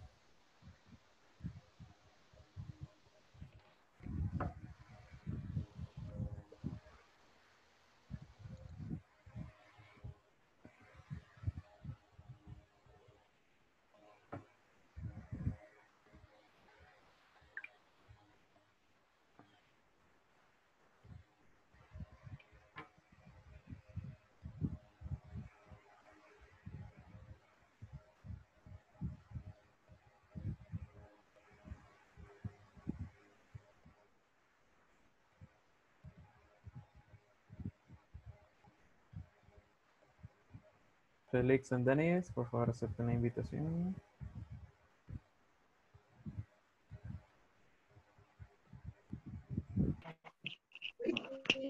Vale, si quiere comencemos entonces con la solution. Con la solution. Dice que la Ajá. comida que le no estaba buena. Exacto, la comida que le enviaron no está preparada correctamente. Una solución sería change the food, cambio de comida. Ajá. ¿Lo van a hacer en manera de oración o de pregunta? Ajá. Sería en forma de pregunta. Ok. Entonces sería, would you like to? Would you like change the food? Ajá, ok, perfect. Would you like to change the food?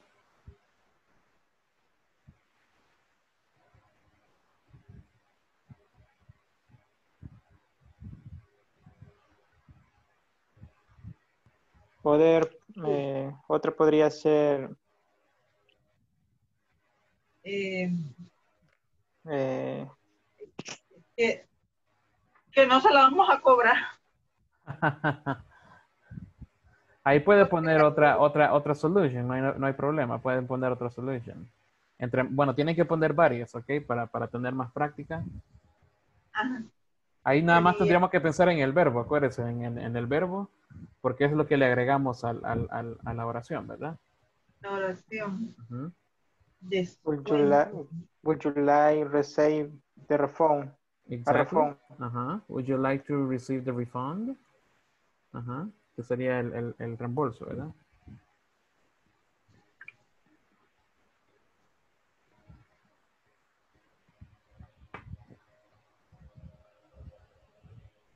Para decir, le vamos a dar otro combo. Would you like to receive? Ajá. Ajá, combo, ¿cómo sería? A combo, a new combo, es igual. A new combo. Ok. Ok, perfecto.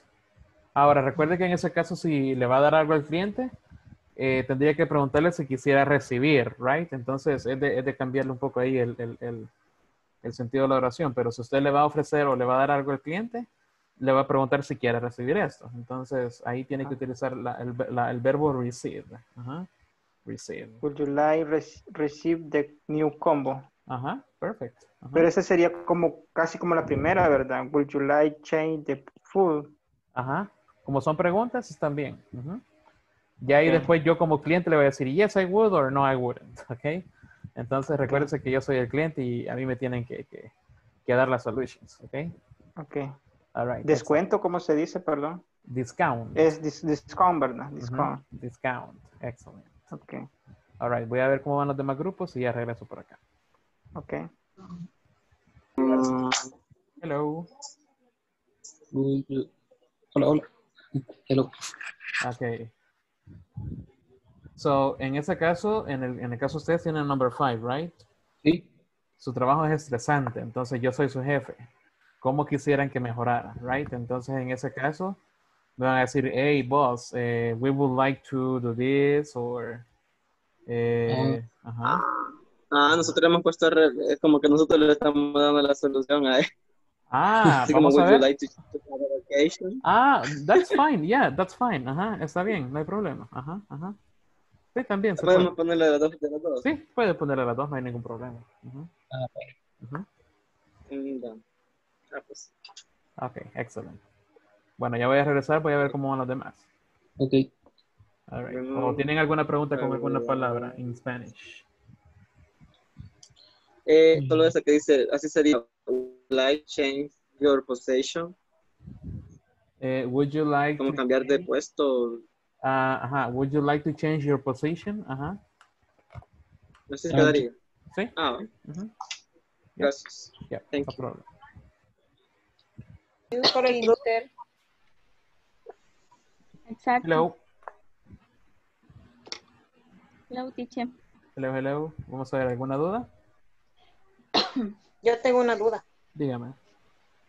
Me cambiaron de grupo. Sí, es que Félix no me aparecía ahí que estoy unido. Entonces, tiene problemas con el internet, entonces por eso la reubiqué acá para que practique con ellos. Ajá. Bueno. All right, any word in Spanish o alguna duda que tengan en cuanto a la situation? Que son que la pregunta que tiene Claudia y la que nos tocó a nosotros es similar. A ella no le funciona el printer y a nosotros la computadora. Ok. Entonces, creo que ahí nos servirían las soluciones. Las dos, exactly. Ajá. Excellent. Excellent. Ok, perfect. ¿Cuántas llevamos? 2 soluciones hemos encontrado. Ok, perfect. All right. Una sería cambiarle la computadora y la otra sería hacerle un reembolso. To give a refund, okay. Would you like to change the computer tomorrow?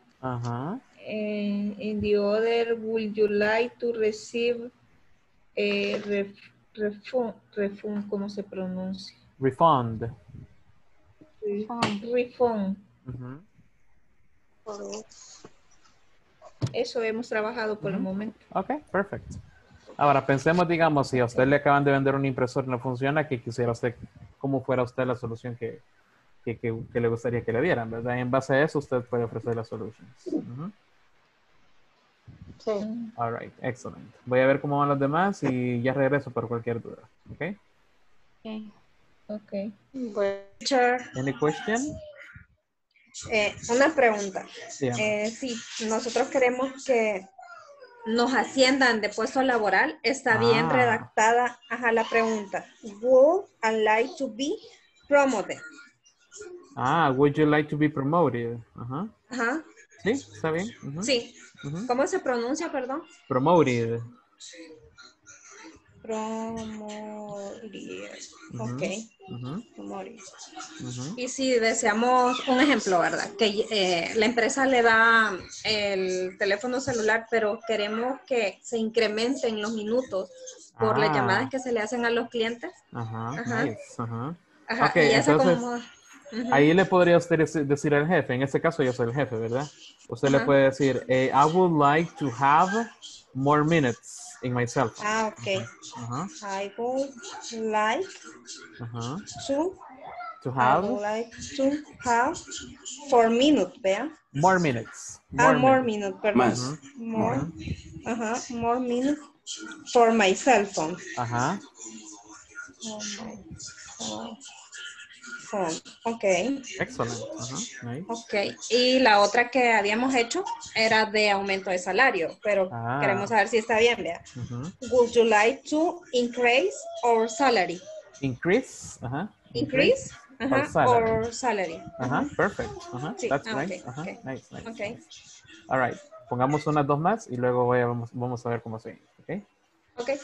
Excellent. Thanks. No problem. Let's see. Hello. Hello, teacher. Any question? Well, in my case, no. ¿Cómo? Any question? No, teacher. No? Okay, perfect. ¿Cuántas llevamos? ¿Cuántas solutions? 6. Oh, wow. Nice. 5. 6, perdón. Ok, excellent. Ya casi regresamos, ok. Recuerde practice, ok. Recordemos practicarlas. Y ya vamos a regresar al grupo principal, ok. Okay, teacher. Thank you. Ok. La número 6, ¿cuál era? Perdón, que no la tengo. Ahorita espera.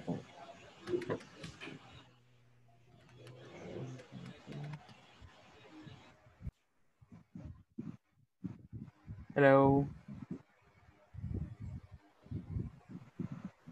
Hello, teacher. Tell me, do you have a question?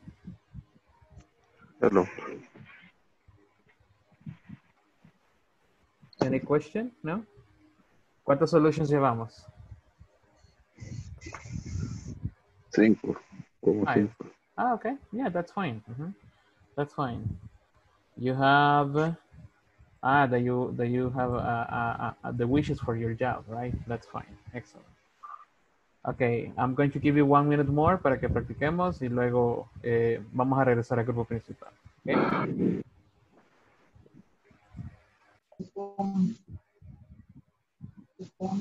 Hello. Any question? Hello.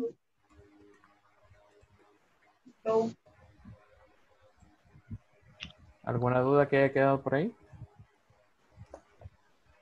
Teacher, cupón o vale, ¿cómo se dice? Ah, nice. Coupon. Coupon. Ujú. Y se escribe como cupón. Y se escribe como cupón, así es. Ajá.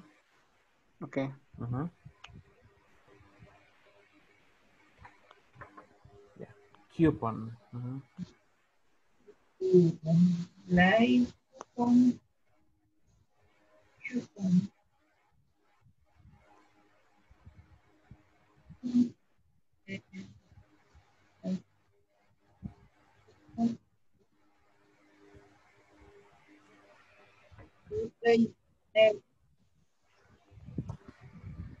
Solo próxima sería de buscar porque si no sé cómo es. ¿Cómo sería la oración completa? Sería, ¿te gustaría recibir un cupón para la próxima compra? Ah, would you The like, next. the next purchase. Ajá. Okay. Entonces sería, would you like to receive a coupon for The next buy. Ajá, for the next purchase. Ahí sería, compra sería purchase. Ah, purchase. Ajá.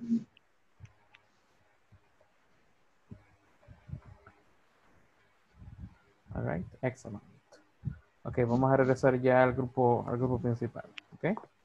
Okay. Thank you.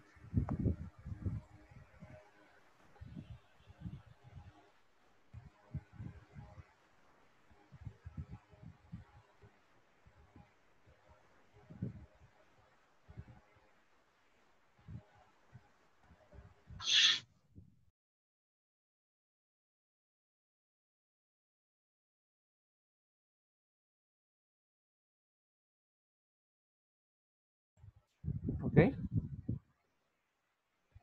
Let's see, we have different situations, right?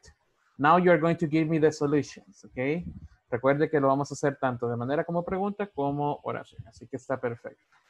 All right, let's see, vamos a iniciar con Vilma y Mauricio, okay? Perdón, vamos a ver. Si tienen seis me pueden decir una 3 y otra persona otras 3 o 2 y 2, no sé cómo lo tienen ahí, ¿ok? Para que nos repartamos las solutions. Ajá. Okay. The solution, sorry, the situation is, para que todos entendamos, the food that you sent me was not prepared correctly, ¿ok? La comida que me mandaron no estaba preparada correctamente. Let's see, what are the solutions? I do like candy food. Would you like to receive? The food. Would you like to receive the food again? Me imagino, otra vez. Ok.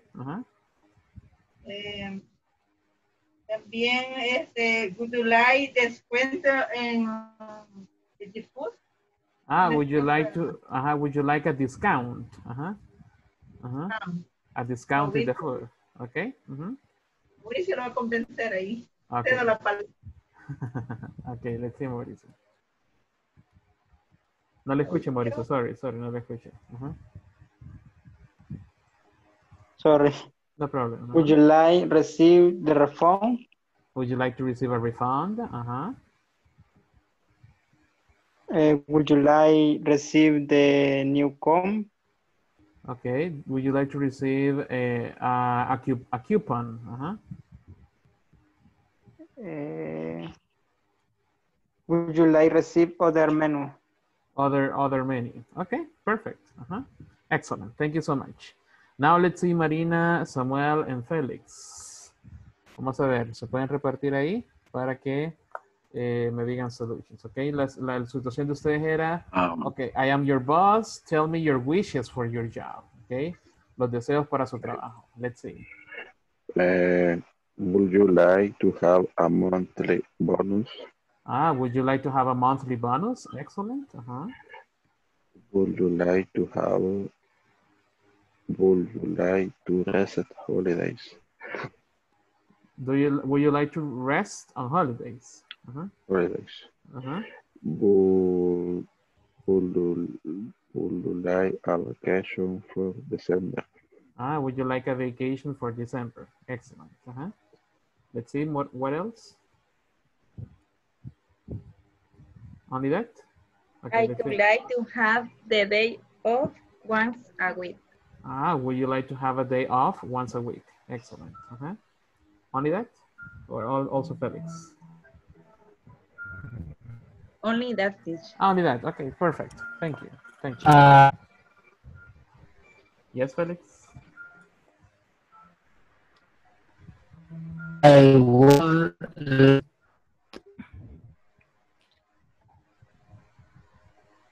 Si quiere nos lo escribe Félix para que lo escuchemos, mejor dicho, para que lo veamos acá. Y así yo lo leo, no se preocupe. Porque ahí está. Se le corta un poquito la señal. ¿Ok? Así que no lo escribe. Let's see, Susan and William. The situation is, I am your supervisor, tell me your wishes for your job. ¿Ok? Ahora yo soy el supervisor, entonces usted me va a decir some wishes. Let's see. Prepárese, teacher, venimos exigentes. Okay, tell me. Susan. Okay. Bueno, yo soy el supervisor o leo mis exigencias. Como sea. Como sea. Okay. I would like to bring a professional growth. I would like to be promoted. I would like to have a salary increase. Y las otras tres que la lea William. Okay. Las peores me dejó. I would like to have more experience. I wouldn't work on weekend. I wouldn't work extraordinary hour. Okay, perfect. Nice. Okay, por acá nos dice Félix, would you like to rest On weekends. Okay, perfect. Thank you. Let's see, Dennis and Jose. Your situation was, my job is very stressing. Okay, my job is very stressing. Let's see. Okay. Okay. You're first? Or you? Bye. Would you like to change job? Would you like to change job? Would you like to have a vacation?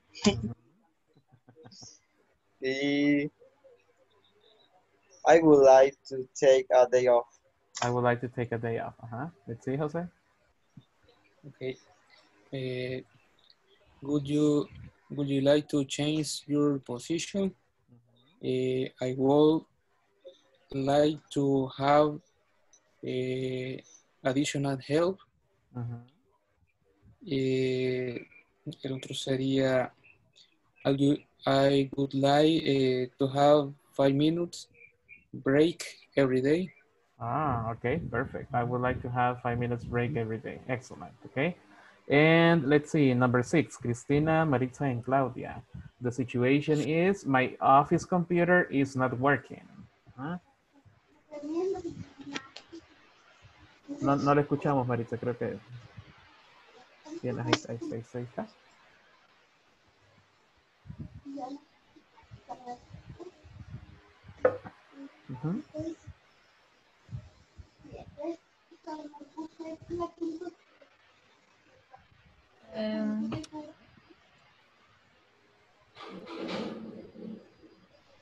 One solution is, would you like to change the computer tomorrow? Would you like to change the computer tomorrow? Or would you like to receive a refund or discount? Or discount? What else? Let's see, Cristina and Claudia. Would you the computer? Perdón. Would you like to maintenance a person to verify the file? Okay. Would you like a maintenance person to verify the computer? Would you receive maintenance friend? Okay. A free maintenance? A free maintenance? Perfect. And let's see, Claudia, do you have more? Would you like to discount for next purchase?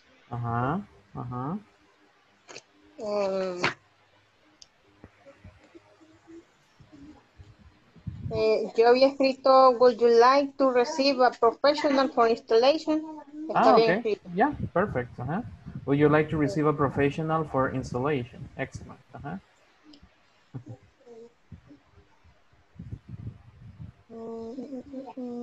Y las que mis compañeras dijeron. Okay, perfect. Nice. Thank you. All right, and the last ones, we have Ninette and Ronald. The situation is, I am your boss. Tell me your wishes for your job, right? Okay. Would you like to increase our salary? Would I like to be promoted? Y las otras que las lea. Ronald. Okay, excellent. Let's see, Ronald. Okay.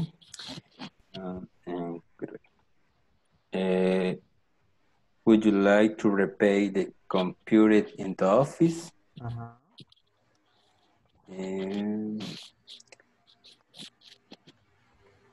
Yeah, I wouldn't like to work on Sunday. I wouldn't like to work on Sundays. Creo que me faltó una. Los dos tengo, teacher. Okay, no problem. No problem. Thank you. Okay, Pensé excellent. que Okay. más. No problem. Okay, thank you. All right, guys, nice job. Okay. Ahora vemos cómo podemos ofrecer solutions, okay, in the form of a question. ¿ok? De forma de una pregunta. Así que, nice word, all right? Now, I have only a couple of words that I think we need to work on in pronunciation, okay? I think those details are, you know, we always have those details, okay? Nada más déjeme corroborar si las personas que hacían falta ya están por acá. Quiero ver, Gloria Avendaño. No está por acá. Carla Tatina Carrero. Tampoco. Edwin Armando Díaz. Tampoco. Diana Yasmin Rivera. Noé Neftalí Hernández. No. Juan Antonio Castellanos. No. Ok, perfect. All right, entonces, como decíamos, hay un par de palabritas nada más que sí tenemos que practicar, ¿ok? La primera sería, repitamos, refund, ¿ok? Refund, ¿ok? Ese es un reembolso, acordémonos, ¿ok? Refund.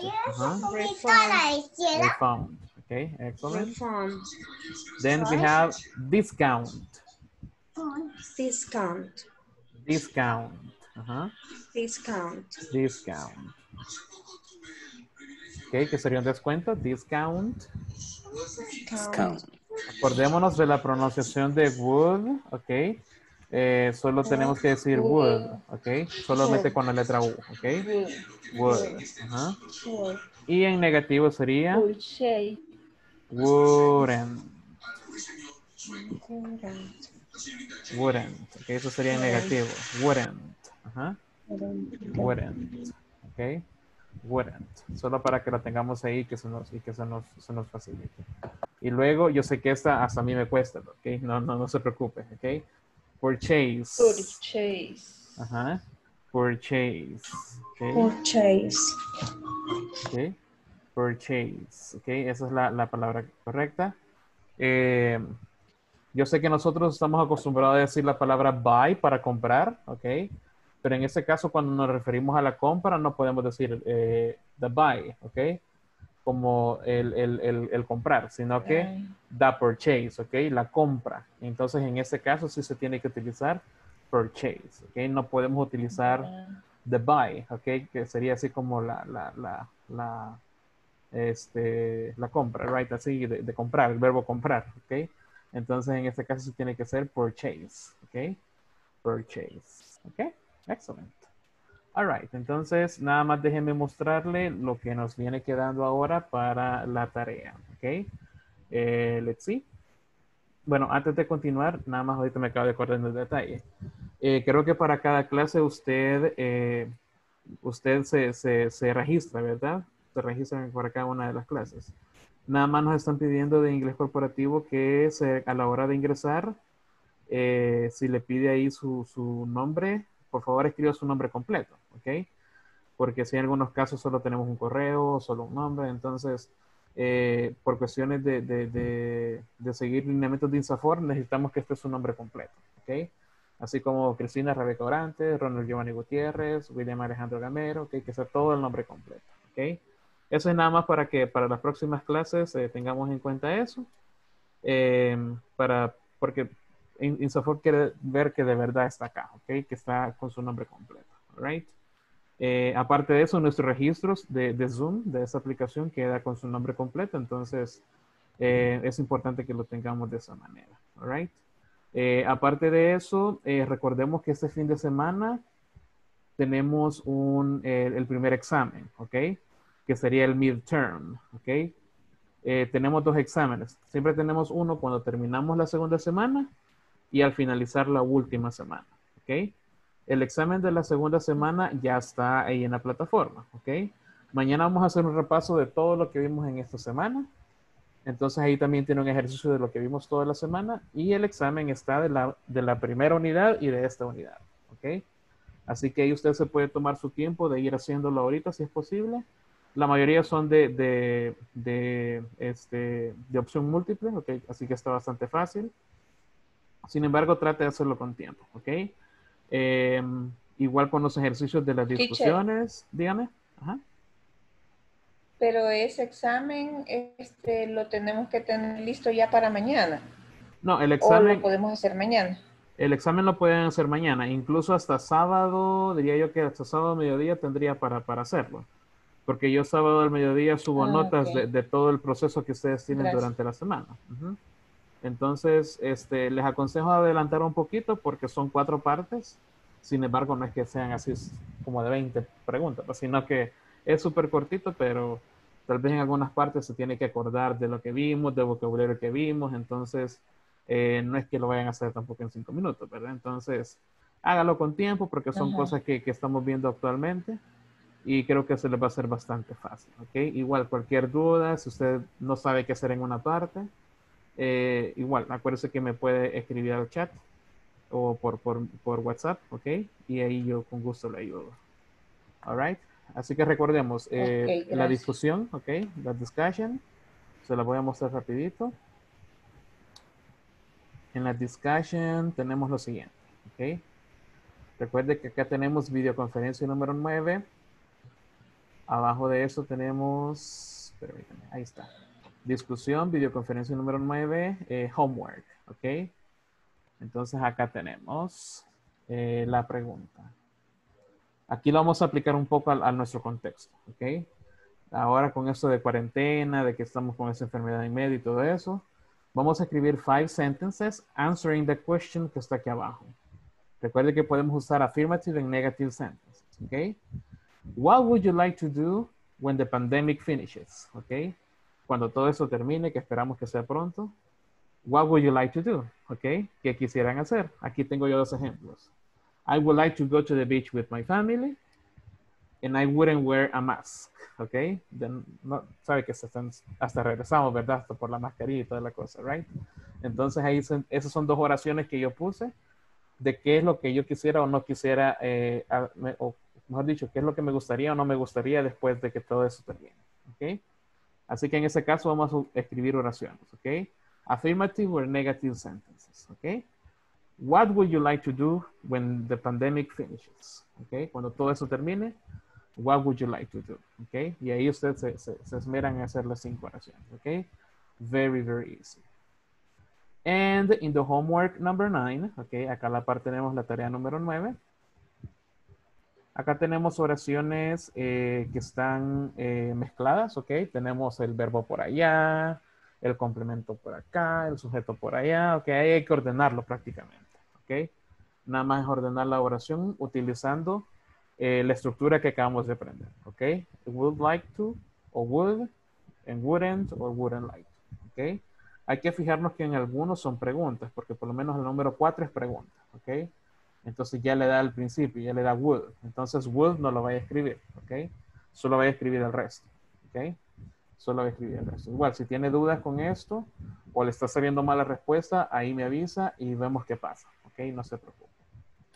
All right, entonces eso sería lo que tenemos que hacer. Recuerde que al finalizar la sección número 2, después de la tarea número 10, usted la puede hacer si quiere, si no, no hay problema. Recuerde que en esa plataforma usted puede avanzar, digamos, hace 2 ejercicios del examen, luego puede regresar a la tarea número 8, ¿ok? No hay problema. Y luego, digamos, hacer la parte número 3, y luego dice, voy a revisar si ya terminé todas las tareas de la sección 2. Y puede regresar y volver a hacer los ejercicios sin ningún problema, ¿ok? Así que ahí tómese su tiempo, revise cada una de las partes. Si no llegó al 10, vuelva a intentarlo, tal vez llegue al 10, ¿ok?